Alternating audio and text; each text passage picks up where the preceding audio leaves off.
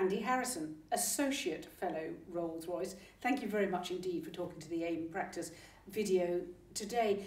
We're looking at industry and academia collaborations and partnerships. First of all, are these good partnerships to build up, and what are the benefits of them?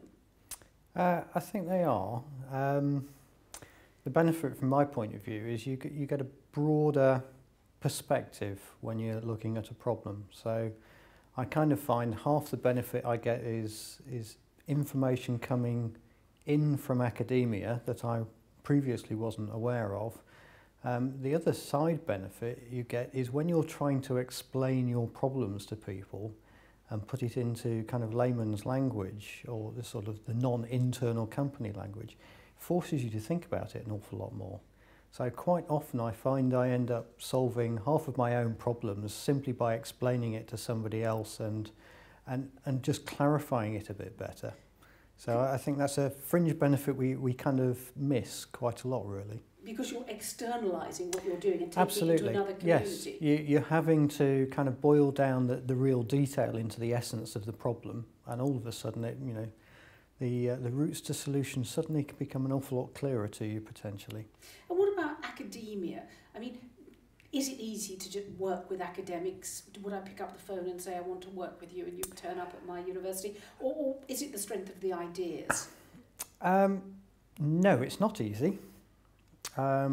Fundamentally, you have to recognise that there's kind of a difference in mindset and motivations involved. So there are some real sort of areas of difficulty at the start of an engagement. It's important to make sure that you've got a real understanding of each other's motivations for getting involved in any kind of collaborative activity or research. So I've always found it particularly useful right at the start to be, completely upfront about my motivation for being involved. And I guess in short, from an academic, an industrialist point of view, it's fundamentally about what am I going to be able to do and what value will I extract from the ideas and tools and information I'm going to get out of this collaboration. So I get no value out of the writing of academic papers, none from ideas. I only get any value back from research at the point where somebody in the organisation can essentially make a better decision or do a task in a more efficient or effective manner. So until I get to the point where the ideas have crossed the threshold of usability, it's actually negative value. I'm investing time and effort for no return. Well, might that make new collaborations tricky? You want to work with established partners because you know they can deliver. How is it better to work with established partners, or do they tire, and do you need the excitement and energy of new? You need a mix of both, really. You do need the ideas coming in. Clearly it's easier to get into a more rapid delivery mode with people you understand and know. But you can never guarantee you're working with the people who are the most knowledgeable on a particular subject. So we're always kind of looking around for new talent, people with different ideas that challenge the norm. But underneath that, we do like to try and maintain a kind of core capability. So we try not to work with individual researchers dotted all over the country. We much prefer to kind of get a little group together so that they essentially can work and learn from each other at the same time. So having a critical mass in a research field, I think, is quite key to a successful collaboration. And can I ask who you work with? We do a lot of work with the likes of Cranfield and Durham, Cambridge on occasion, a variety of other universities. So it depends what the topic field is. It tends to vary depending upon the particular subject. And how do you build up those collaborations? Do you go and have a drink? Do you have a dinner? Do you sort of, attend their functions and network that way? Yes, on a personal level, I tend to initiate the kind of relationships. normally by attending conferences or events that are organised, so you can get to go and see and listen to a few people. Quite often it comes the other way around, so I get invited to talk at various conferences and events, and that gives somebody a chance to understand that they may have something of interest to the topic areas I work in, the services field. So is that where you perhaps get those successful ideas? You're mingling, you're talking, and you think that's a eureka moment. I'll take that back to base, and it will be successful. Is it that easy to spot a successful idea? No, it takes a little bit of nurturing. The first part is really just making contact and understanding that you have a shared space of interest. So my interest fields are around designing for service, service knowledge management, maintenance cost modelling, those sorts of things.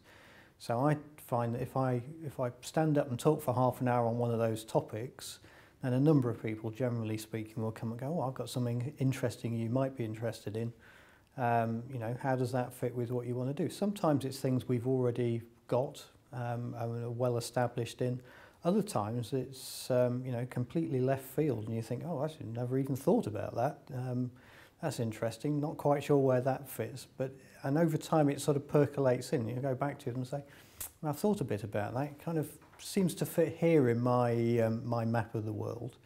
So I find it's a little while for your mental map to settle and new ideas to mingle in, but constantly being challenged is good.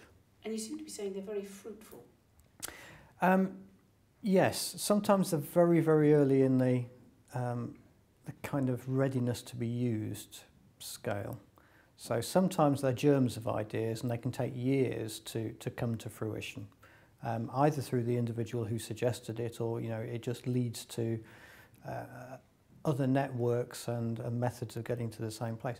Other times you'll find a more developed idea that's out there. Something that you think, actually, that's almost ready for me to pick up. Which is pretty much where we are with KT Box. A lot of the things that are being developed are ideas which have already reached a level of maturity where you can see the tangible benefit, and all you really need to do is take them over that finishing line to something you can use. So, I think it varies. Definitely different starting points on the maturity journey, which take different lengths of time to mature. Promise and expectations, you've just touched on that, but yeah. Do the expectations have to be tweaked, adjusted as you go along? Do people always deliver on what they promise? Famously, in entrepreneurship, you might have people who are good starters but not good finishers. Yes, you get all of that. You have to be flexible. I find that I can't remember the last time I've ever finished something and it looked like what I thought it would when I started, particularly on these longer programs. So quite often you'll set out with an idea of where you want to get to, and I find it's easier to kind of visualize. It's almost defining what does the destination look and feel like, rather than how do I get there. I think that's the danger with a lot of these programs, that we plan out a route march and head off down it, and then halfway along discover actually it's headed in an opposite direction to where you thought you wanted to get to. So I like to try and describe who is the individual in the organisation whose life we're trying to make better, what is their current problem, and what constitutes better in their terminology. If you can get to that point, so you've kind of you've identified not the deliverable of the programme, but the outcome of the activity, then it's easier to stay en route. You almost develop the path as you go. The more you learn, you understand which way you are headed. You can then go back to your reference point of where was it you were trying to get to, and just redirect yourself back in that direction. So the interests can be very, if you like, opposed. There can be conflict within those relationships, but there can also be revelations too, that actually by working through your differences you Yeah, I'm not sure I'd ever say as far as conflict. There are... Not conflict? No, not always. I think No, in fact, not in my experience. I think there are differences of motivation. So you need to be clear about where all of the parties want to get to. So I want something that somebody in our organisation can use effectively to do a better job. Sometimes the academic parties want publications that they can put into journals to get recognition. So providing at the outset you're absolutely clear about what both parties need out of the collaboration, then there's a degree of compromise you can get so that both parties get what they need. I think the difficulty arises where you don't recognise what either party needs, or both assume that actually their direction is the primary goal and the other party is entirely secondary to the relationship. So I think providing you're clear up front, it's always worked for me. And what about revelations within those relationships? Perhaps is it about age? People always say, well, young people aren't risk averse. When you get older, you don't want to take as many risks. So, basing risk against experience, is that the revelation or? No, not that I've seen really. So do you think, well, gosh, I never thought we could do that. I never thought we'd end up with this partner at this point in time. You must have surprises. No, actually I can't think of any. So of major ones.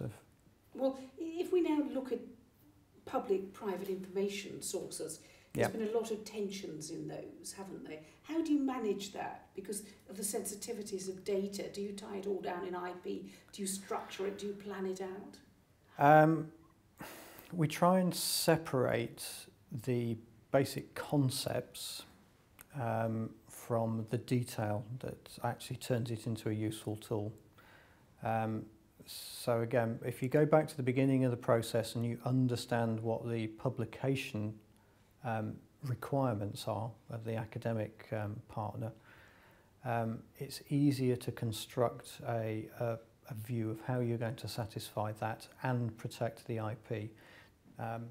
So we would never publish our own data, for instance, as part of the academic research, but that doesn't always stop you being able to talk about the process by which you got to the answer, and the concepts that are behind it and some of the underlying issues. So I've personally always felt that you have to satisfy the publication need in order for it to be a long-term and useful relationship.